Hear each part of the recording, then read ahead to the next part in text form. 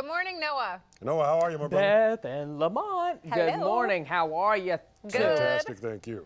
I almost said 3, but I guess if you include me, you know. It's all of us here together. Right.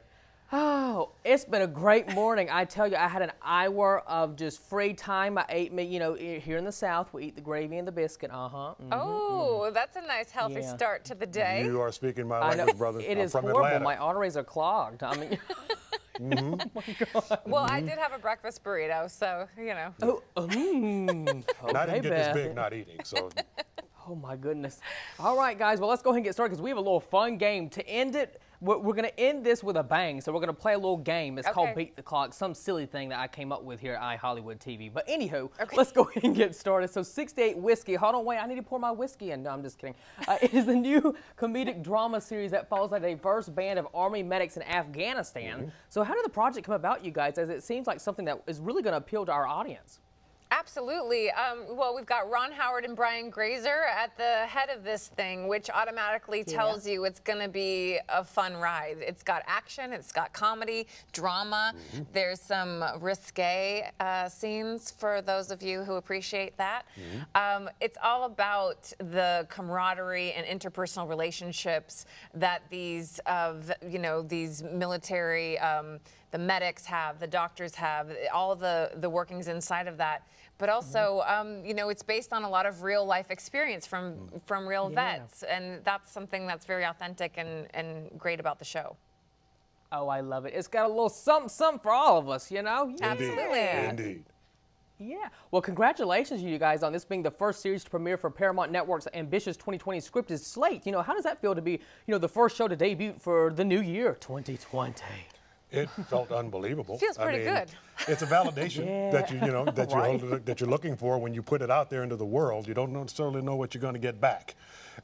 So to hear those numbers coming in and they're still rolling in, it's a good validation for the hard work we put in. Yeah, and the cast and crew, especially, they work so hard and such long days. So to be rewarded with an audience that shows up for you and gives you feedback and appreciates the energy and time you're putting into this, it's been very rewarding already. I could not agree more, and you guys had the pleasure to also work with such a youth, fresh group of talent for the series. But, you know, what does the first couple of episodes consist of that we will have our viewers, you know, craving and coming back for more, you guys? Well, the way the show starts, like I said, it's coming in hot, or we hit the ground running. I don't know if you can call it running. It's a family show, but we hit the ground running. And the beauty of the pilot is everything gets introduced, as a good pilot does, and then the second episode, you start finding a little more about people, why they're there, because this is a volunteer army. So you start finding out why people are there, why they've chosen to stay, their little side hustles they got going, because it's more like when you look down the street and realize the neighbor that you thought had it all together is all of a sudden involved in some stuff that you didn't realize. That's what's happening with our show, because that's the way you can look at it. That's how people can relate to it. The comedy and the drama balance each other well, because the comedy gets you through the drama and the drama reminds you that life is real. So, absolutely. And that's what a good show does, I think. The ones that I would like to watch, Absolutely. that's what we do. The camaraderie and also people misbehaving. It's kind of fun. And we got a goat. Oh, I love the two mixture. Oh, a little comedy and drama, intense. Oh, what's going to happen next? That's right. Maybe I don't want to swallow this popcorn down the wrong way. You know? Oh my goodness. You two, I love you two. I can talk with you all morning long. Oh, man, bring the whiskey. Okay, guys. Well, here we go. We're going to play our game now. Oh my God. So Okay. no one has never beat the clock. Like I said, it's something cheesy, Beth Lamont, that I came up with. But I'm going to ask you questions that I really think the fans want to hear from you guys. Okay. No, I actually just want to hear from you. Either way. And you have 1 minute to get 7 questions answered. Okay. But I really think the fans are going to love this.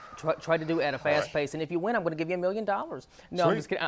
I'll buy you some whiskey. Yeah. $1 million, I'll quit. No season 2 for me. Oh my goodness.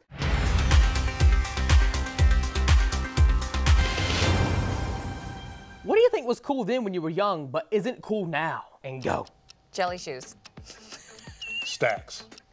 Do you have any ridiculous goals in life? I want to, I don't know, ridiculous goals? I want to learn how to salsa dance. get over my fear of parachuting or about skydiving. Oh, yeah. If you had one day left to live on the earth, what would you do? Oh, man. Travel with my family? Yeah. One day left? Man. One day left. Skydive. Oh, okay. Yeah, if you can know the absolute and total if truth I know I to got one one day question. left. Yeah. Right. If you can know the absolute and total truth to one question, what question would you ask? Ooh. Oh. These are hard. Oh, man. Oh, gosh. If I could get the absolute truth. Yeah.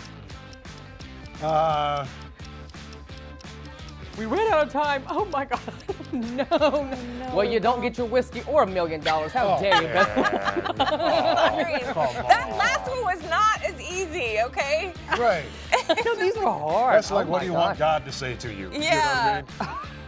You know what I mean? I would want him to tell me I was late. Maybe next time we'll pass. Yeah. Well, I'm going to ask you one more because this is kind of fun. If you could do so, how would you change the world? Oh, I like that one. Oh, gosh, world peace for sure. And more kinder, right? Just a simple idea that of justice. Just making sure that the definition of justice is understood by everyone and meted out that way. Yes, absolutely. Well, thank you guys for joining me this morning. 68 Whiskey, it airs on Paramount Network, so be sure to go watch, stream, and let them know how you like it by giving them some feedback on Twitter. Yeah, let them know on Twitter or the Instagram, or as Regis Philbin would like to call it, the tweeter. He used to do Twitter back in the day. Yeah, the tweeter. Oh, I love that guy. We need to get him on. That's right. Come on, Reed. Why not? Beth Lamont, thank you. This was a lot of fun. Thanks, Noah. Thank you, So Noah. fun. Pleasure to meet you, Take care and have a great week, my friends. You too. Bye-bye.